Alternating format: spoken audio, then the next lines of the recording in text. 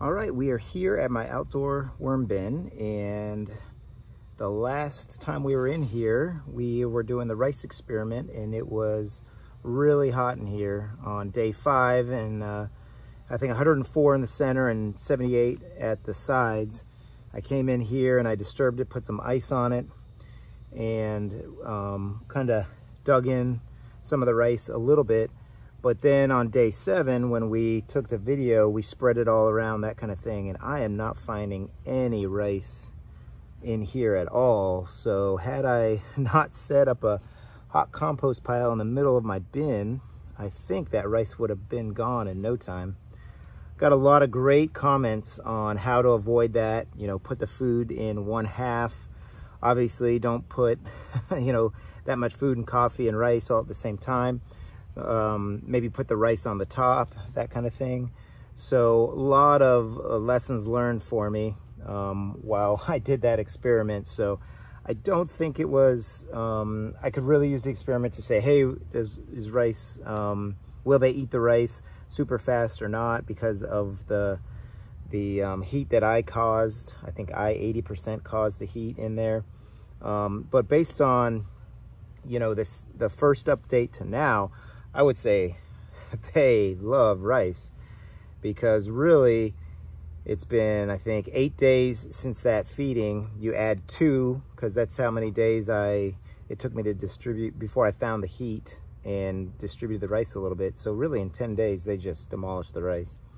Another thing someone said, and just look at all these worms. I mean, no worm balls, but just oodles and oodles of worms in every handful here. But another thing someone said is you need a lot more bedding, and I would tend to agree. This almost looks like finished castings in here, and the worms to me also look a little bit smaller than some of the plump ones I had, you know, more towards the middle of the summer and the spring. So either the fat ones got out, or these guys just aren't, I don't have a well-balanced diet of bedding and food in here. So with this feeding, we're gonna put a whole lot of bedding in here. So, and then here's some cherry seeds. So let's just go through here and look. Oh, here we go. Here's the one far gone mango seed, and here's the kind of experimental. Oh my gosh, look at that. Look at all those worms in there. Wow. I think this is about 61 days old. I could be wrong. And then over here, right deep in there, I don't know if you can see, there are just a ton of mites. So mites all up in here, worms here, and they are eating the inner seed part really well. So we'll see how long this whole thing takes to go. Obviously the middle part I think is gonna go first, and then the outer edges, but this is a good little mango update here. And here's the one before. It's basically just the papers, you know, easily ripped, that kind of thing. So let's get in here, and you know what? I think the first thing I'm gonna do is I'm just gonna load this down with paper.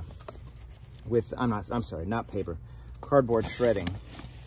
And then what I'll do is I'll mix all this cardboard shredding up in with the bedding, that kind of thing. That way it's not all just sitting up on here. And then we will feed, and I'm just gonna feed in 1/2, because I like the fact that if I accidentally overheat this side, then the worms have a gradient to get away from the heat. This side will be very cool, and this side, if it's hot, they can move away from it. Now they did that before because it was in the center and they were able to get to the sides. So that was another great comment that was on that video. And then actually some people from, you know, some colder zones than mine mentioned that they might try and set up a hot compost in their worm bin during the winter just to try and keep it warm.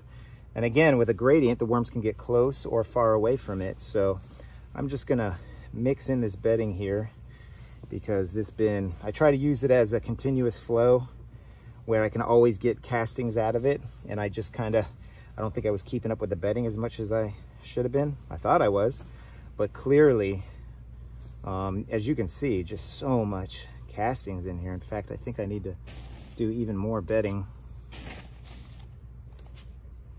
And then we'll set up the feeding zone. And of course, I've got a time lapse of worms at the end of this. And if you enjoy this video or these videos, I've got 3 playlists on my channel, one for each of my bins. So if you want to subscribe, get notifications by ringing the bell, and certainly like, that helps me out.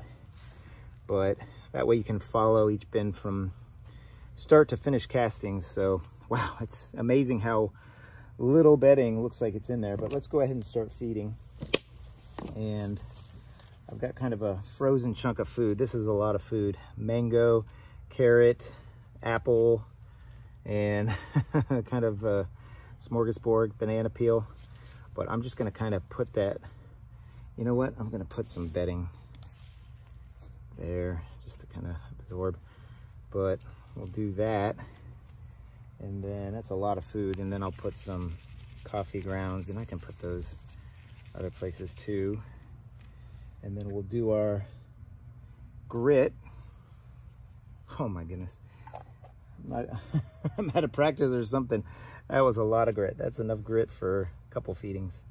But okay, so there we'll have our feeding zone right there on the side. And the worms will certainly have a gradient over here to escape to. And when I fold this over, I'll be able to make sure everything's covered. And then I think we will do our time lapse right here. But again, I just want to thank everybody for their comments. That was, you know, overwhelming support for, you know, me and helping me learn. But here's the worms that we're going to do the time lapse for, and I think I'll do them right here in this spot. Here we go.